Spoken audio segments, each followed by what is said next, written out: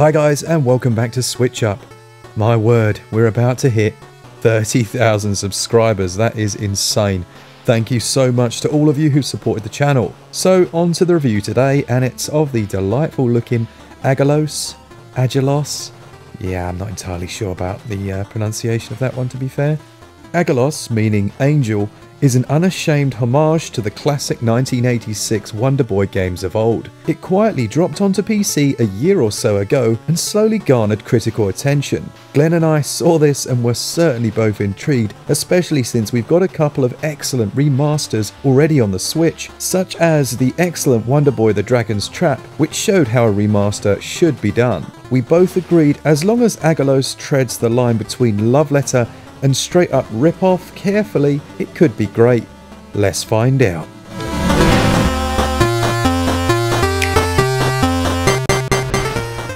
You begin your journey by saving a princess. A good old-fashioned princess saving is happening. You slay the monster and she hides in your house. It just wouldn't happen this way anymore, would it? The SJW Brigade would demand otherwise, but guess what? It's okay. Everyone's okay. And it's a delightfully simplistic affair. There's a big bad evil trying to break Oblivion style into the world, and yep, you guessed it, Johnny on the spot, Mr. Right Place, Right Time, is here to save the day. To be fair, if I walked into a castle and they asked me to travel the land to find 4 elemental stones to force the denizens of the dark world back, I'd probably take a rain check. Thankfully, our stoic and silent hero is all over it. I mean, let's be honest, he was just out for a walk in the woods wearing a full suit of armour and carrying a sword. He was definitely hoping for this. Probably taking a stroll every day for a year, just waiting for this moment. Result. Absolutely nothing is a surprise in terms of story, and I liked it. I liked it a lot. Simple and charming, but about as imaginative as a pair of Christmas socks.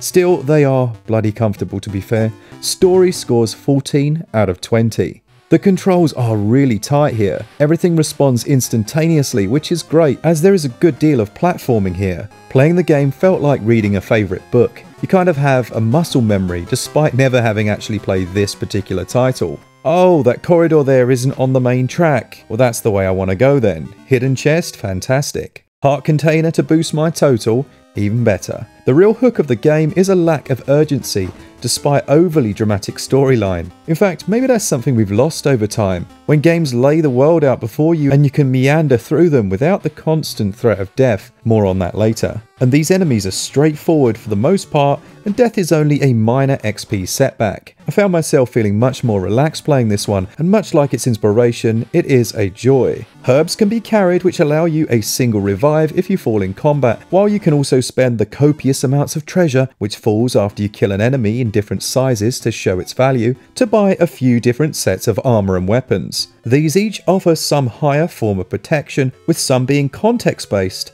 such as the aqua armor that allows a much greater defense underwater. Still, this samurai armor is just straight up badass. The overworld map is pretty weak, if I'm honest, and does little if nothing to give you any direction through the world, but you will generally be able to find your way eventually. Environments are varied, and you'll find several different ones as you go about your quest to find the different elemental stones.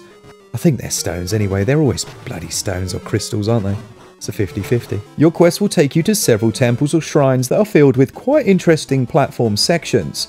You'll gain new abilities which aid you with these, and you'll rarely feel lost or unsure of your next move. If you do, however, there is a handy mystic who will give you some useful tips. At the end of a temple, you guessed it, a boss fight. They are enjoyable and just challenging enough to feel rewarding when you defeat them. Any Cuphead veterans will laugh in their face. Although difficulty is not the point here, you should also note there is a hard mode, which cranks it up substantially. I was in for the more chill experience this time around, and it suited me just fine. I was like the Wonderboy version of Bob Marley, taking everything in my stride. If you're a fan of Wonderboy, and in particular the earlier games, I mean who wasn't, then Aggelos does exactly what it says on the tin. It recreates not only the gameplay of that series, but it also has the character and charm. I enjoyed it a great deal. We kind of have this scale in our heads, Glenn and I, when we're grading each section. It's like, what did they want to achieve with gameplay? Okay, and how well have they actually met that? For me, I'd say probably about 16 out of 20, and there are the occasional times you may get lost. Also, I found the range of your weapon a touch short and would often get hit as gauging it was quite difficult. Controls are solid, they score 17 out of 20, and having a few more options regarding these, like perhaps a run button for example, wouldn't have detracted in my opinion from the experience. Visuals are exactly as expected. You look at them and you think, yep, this looks like a Wonderboy clone, and you're right, that's exactly what they look like. That's not necessarily a negative in any way, shape or form, and in fact many of the environments are beautifully coloured and vibrant and you really feel like you're changing location. Thankfully performance is on point, as you'd hope with this type of game, but it's not always the case. There are a good variety of different characters and the animations are suitably retro. The 16-bit pixel art style has definitely been done to death on the Nintendo Switch, but this is recreating something of our past, and it does it very well indeed. There's absolutely no denying that this game has fantastic audio.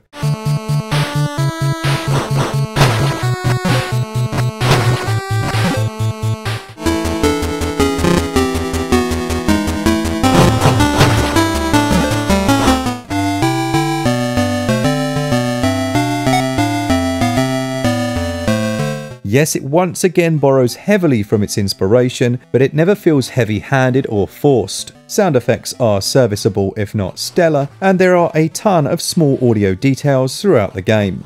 It's quite unusual to be feeling this level of nostalgia with something inspired by one of your favourite series, but not actually a part of it. They did an excellent job in terms of the audio. Visuals and audio score 18 out of 20.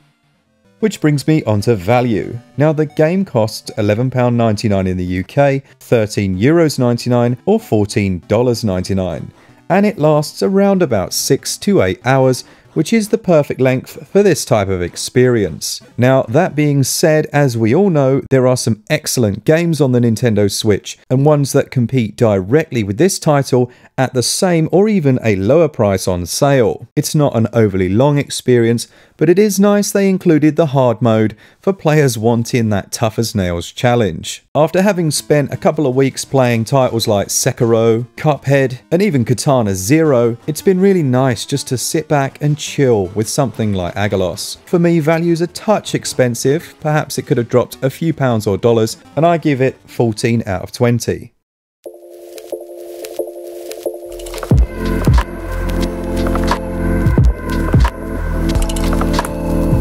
So there we have it, a much more relaxed and calm review after all the intense and brutally challenging ones Glenn and I have had to do recently. If like me you're looking for a slight distraction or a little break and perhaps a trip down nostalgia lane, you could certainly do far worse than this game. Aggelos is a faithful representation of its inspiration. It scores 79%. There are a few elements not handled as well as they could have been, but overall a very enjoyable experience. On the screen right now, you're going to see the name of the person who's won our Hellblade giveaway. I thought their comment was absolutely excellent, and I'm sure you'll join me in congratulating them. Thanks as always to all the Patreons, and for all things Switch all the time, keep it Switch up. Cheers guys, see ya!